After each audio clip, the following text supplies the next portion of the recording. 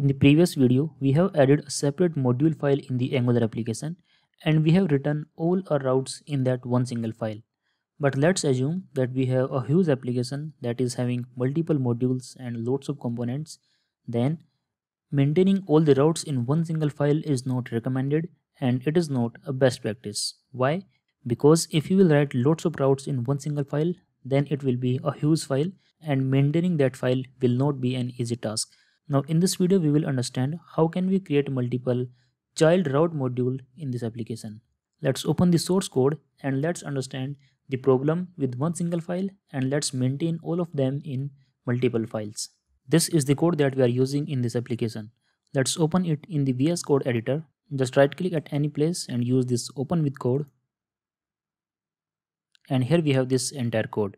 Over here you can notice that inside this app folder we are having this app routing module, and in this routing module we have defined all our paths. But as of now we are only using this auth module and we have defined only 2 routes over here.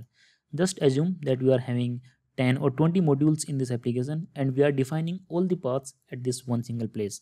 So maintaining this file will not be an easy task, and because we are doing everything in the eager loading, so this will also create some problems in the future.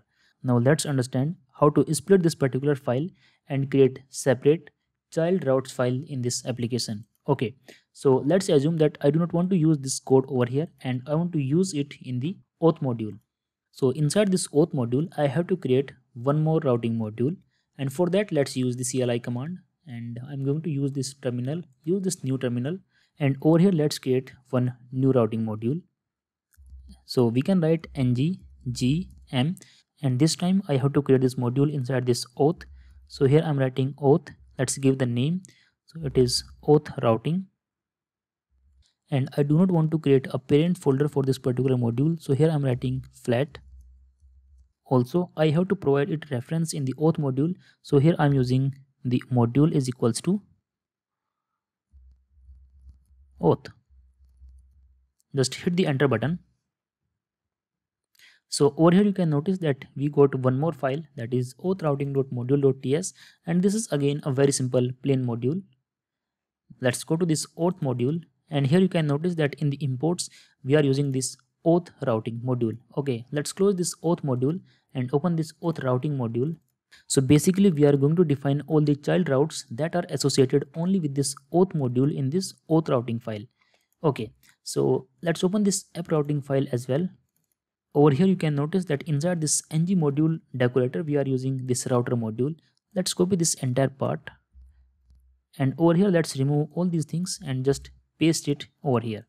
Now remove this common module like this, then import this router module. There we go.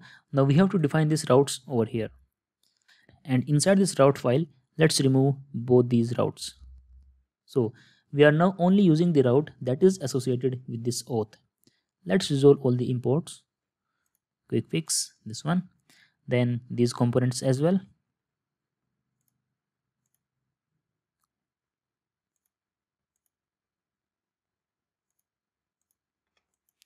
Just save the changes. Let's go back to the app routing module and let's remove all the routes that are associated with the auth module from this app routing module file. Okay, and similarly we can also remove all these imports because we are not using them over here. Just save the changes. Now here is the important point. At this place you can see that we are using one method, that is for root method. Let's see what is available in this for root method. Here you can notice that this is an static method and we have to define all the routes in this for root method. Now what is the use of this for root? It means we are telling the Angular application that we want to use the routing in this application and just create one single instance throughout this application over here. That is the main purpose of this for root method. But if you will notice that we have also used this method over here in this auth routing here also. It means now we are telling the Angular application just create separate routing instances in this application, and that will not work. That will create the problem. So over here, because these are the child routes, so instead of using this for root, we have to use for child, this method. Remember, there will always be one single for root method in the application, and we can use multiple for child methods in the application. Now what is the meaning of this for child method? Let's see what we have over here. This is again an static method, and if we are using this for child method, it means we are telling the application that there are some child routes, and when you configure the routing, please consider all the child routes as well. Let's go to the app module file, and you can notice that we are already using this auth module over here. Now without doing anything else, let's run this application by using the ngserve command. So we are at the home page and we are having only this header and footer. Now if I navigate to about us, this about us is working fine. Let's put everything side by side. So there we go. Remove this part as well and open this app routing. Let's use this how it works also. Just paste it and you can see that this one is also working. Now let's talk about the child routes. Here again I have to use auth and then the login. You can see that login is also working fine. Then the sign up, and the sign up is also working fine. Now you can see over here that we have divided a routing file in multiple files. Let's do the same thing for other module as well.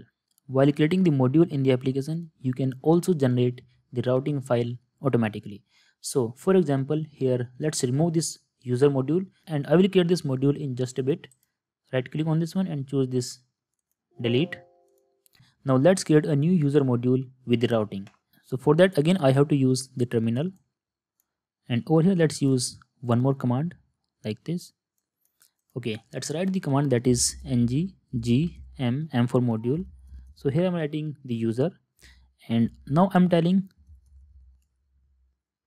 routing, please create a routing module as well. And at this point I have to provide the parent module also. App. Just hit the enter button. You can notice that inside the app we have this new folder that is the user, and in this user folder this time we have two files. This is the user module, that is very common, but we have one more file that is user routing module, and in this user routing module you can notice that we have the entire setup automatically. If we navigate to this app module, then you can see this user module is already imported automatically only by using this command from the CLI. So whenever you have to create a new module, just use this type of command ngm, the name of your module or basically the path, then use this routing and then provide the parent module, and all the setup will be done automatically. Okay, now let's generate few components in this user module and let's learn how the routing works. So here I'm writing ngc user components, and here I'm writing add book. Just hit the enter button. You can notice that in the user we have one more folder that is the components, and in this components we have one more folder that is the add book, and here we have all these files. Let's generate one more component file, and this time here I'm writing delete book.